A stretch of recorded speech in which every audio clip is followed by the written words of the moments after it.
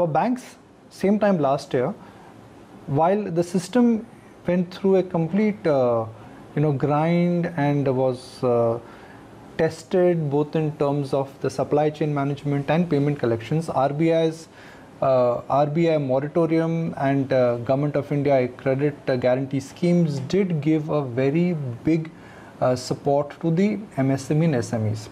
In the second wave, when the number of cases are significantly higher than first cases, what would be the impact? Banks today are saying that they have a lot of capital buffer, but is it too early for them to say that they are prepared, or banks this time are genuinely prepared? Tamalda, good morning. Thank you for joining us.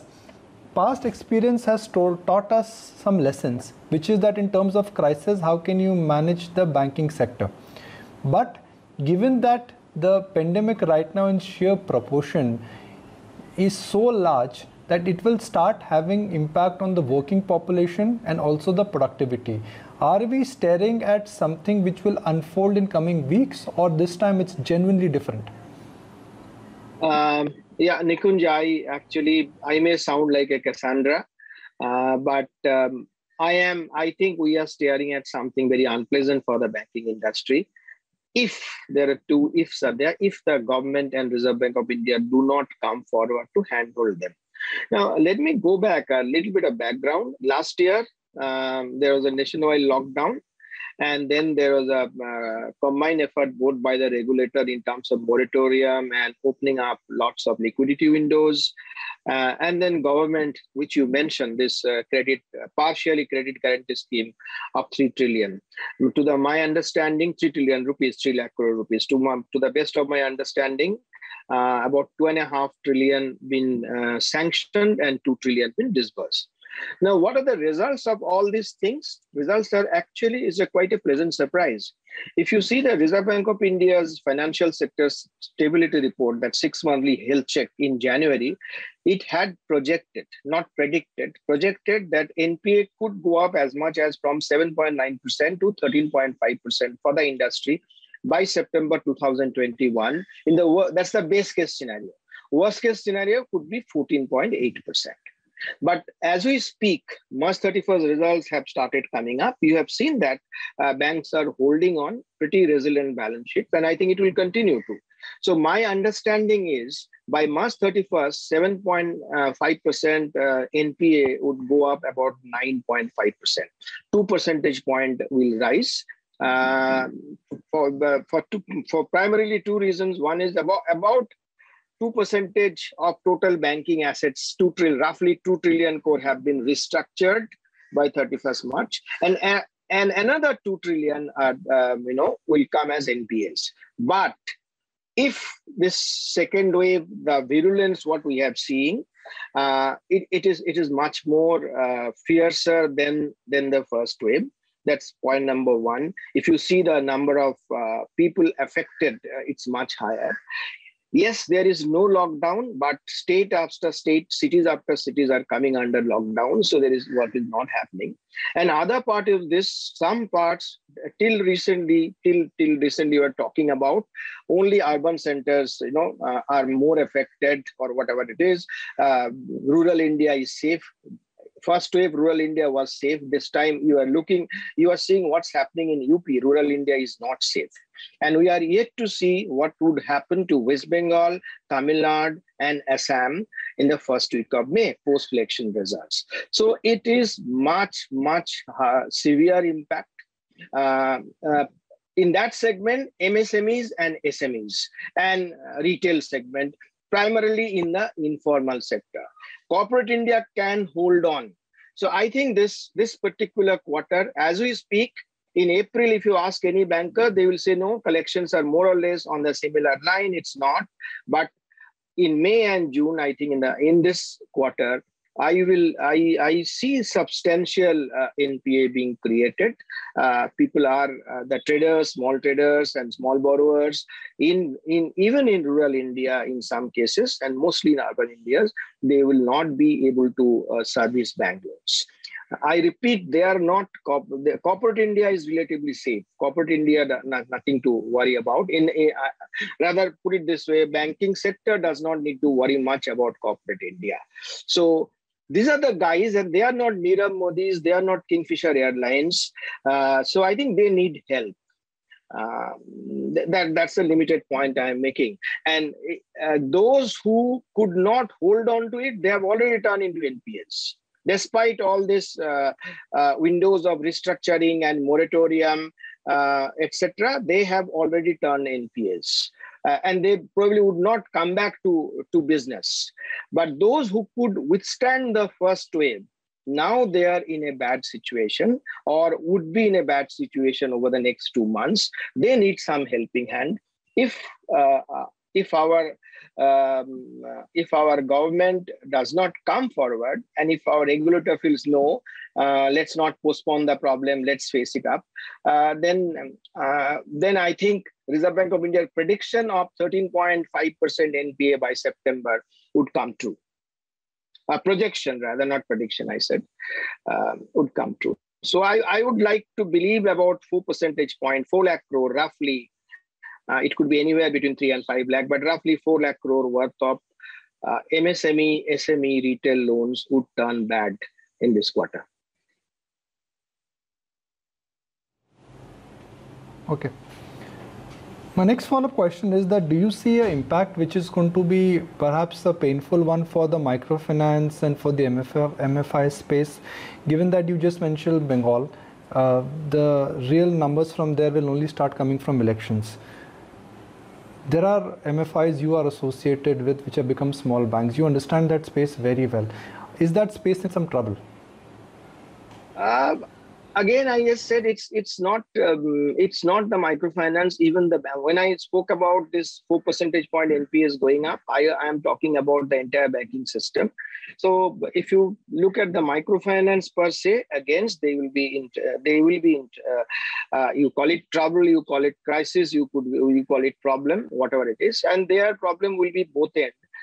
Liquidity in their own balance sheet, because once they are not in the best of health and their NPAs are growing, banks will not be forthcoming to give them money. I'm talking about the microfinance entities. And so the bank's liquidity tap gets closed, then they will not be in the best of health. If you remember last time during the moratorium, there was a lot of issues there. Microfinance entities were offering moratorium to their borrowers, but the banks were unwilling to offer moratorium to their borrowers. That's the microfinance entities. So they were caught between the crossfires. Now, as we speak, my understanding is both in Assam, not the upper Assam where the problems are there, but in lower Assam and in West Bengal, collections are actually better. It's gone up in January, February. It's gone up. But in the second half, as I said, it's still unfolding. To quote you, the scenario. April just started. It's not going to end by end April. And after these 3 states come out of the elections and we get to know their numbers, probably the peak we'll see sometime in May end. I'm not a medical practitioner, so I'm just whatever hearing I'm repeating. So which means if it peaks in May end and then if it recedes sometime June end, the entire quarter is lost. So yes, microfinance also will be affected. Other issues also, there's a little technical issues. Some of the states, like say Uttarakhand, has not identified microfinance as an essential service. So there, the collection agents cannot work when the other things have come to a standstill. Whether the bankers can work. But I think this is the technical issue. It can be sorted out because the Home Ministry circular last year identified microfinance as an essential service. So some states have not yet done it. That's a technical issue that can be taken care of. But the larger issues is this: people are losing jobs, shops are being closed, and which was happening till now as we speak in urban centers like Bombay and Bangalore and Delhi. They were talking about. Now it's now getting into rural, and which is very different from the first wave. In the first wave, everyone was talking about that rural India is holding on and that's a new growth driver is rural India. But now After the second wave, I don't think we'll be able to say that. Look at what's happening in rural India now. So yes, it is a critical scenario for microfinance as well. So I think I would like to believe there is something needs to be done. If not a blanket moratorium for everybody, maybe for certain section moratorium on loans. Reserve Bank of India under the RBI Act, Section 21, 35A, 36, it has the power to direct and advise banks to do certain things. Like when you see some natural calamity in certain localities, certain regions, banks are being asked to treat their borrowers in a different way.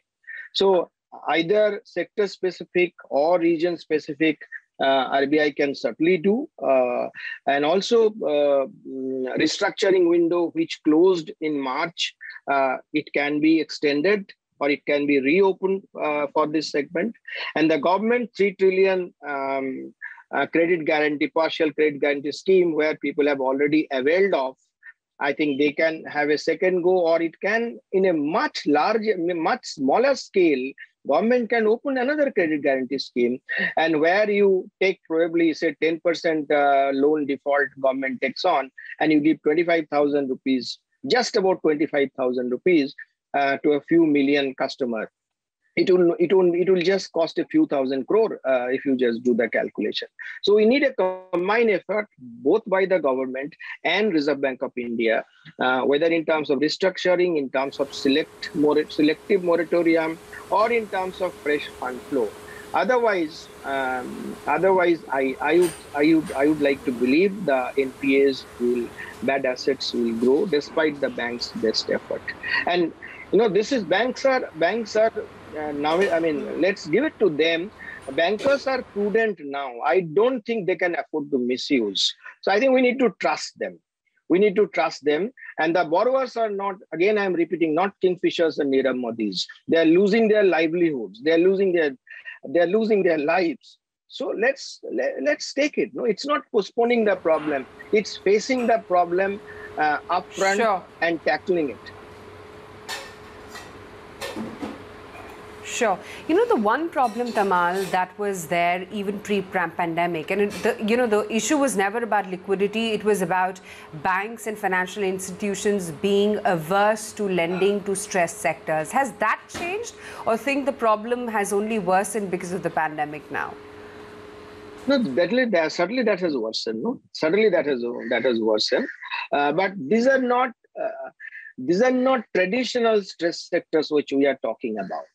We are talking about those MSMEs and SMEs and retail customers, say like even the low-cost housing where the people have taken. Now, if they are losing their daily wages, if they are losing their livelihood, then how would they service? So this is not a traditional stress sectors. They are under stress, come under stress. So they could withstand the first wave. So give it to them with the bank support, the RBI support, and the government support. They could withstand the first wave, and they started paying off. And now the second wave is hitting them harder. So they need hand-holding. And as far as banks' risk averseness or prudence, whatever you call it, that's still on, which is why I did say that we need to trust them that they have become prudent. On the other side of prudence is they are not as liberal as they were in the past giving money, because they are always scared of being hauled up by investigative agencies and so on and so forth. So that's I would say gray area. They will call themselves prudent and we will call them the risk averse. They are not forthcoming to giving loans people. That's a separate story. But now what the stress we are seeing, it is the COVID second wave induced stress, is the genuine stress. And I am repeating, corporate India does not need any kind of help as of now. It's the MSMEs, SMEs, and the retail investors in the informal segment, which are actually the drivers of Indian economy. They need the support. And we need to trust the bankers. They will not misuse this kind of window, which they had done in the past. They have not misused this in the recent past and in the first wave of COVID, which is why we are seeing the restructuring. They were allowed to restructure, but only roughly about 2 trillion rupees, 2% of entire assets are being restructured. Only about, if I'm not mistaken, I'm just predicting as things unfolding, about 2 percentage point NPAs would go up. So they have not misused what they have given to them, the ammunitions to tackle COVID effect. So I think they would not misuse and they would need some kind of handholding and support, because once the corporate is identified as an NPA, the second part is not the corporate, the borrower identified NPA, however small it is, because the credit bureau think that borrower will not get the money again from the banking system. So they have to say goodbye to entrepreneurship. That also you have to keep that in mind. Fair point, Tamal. Great to get in all that perspective from you. Good speaking with you as always. We're going to take a very quick break on that note with news that we're still holding on to 14,750 for the Nifty futures. Breadth is still standing tall, and it's the earnings reactions along with an info edge, which is the newsmaker this morning.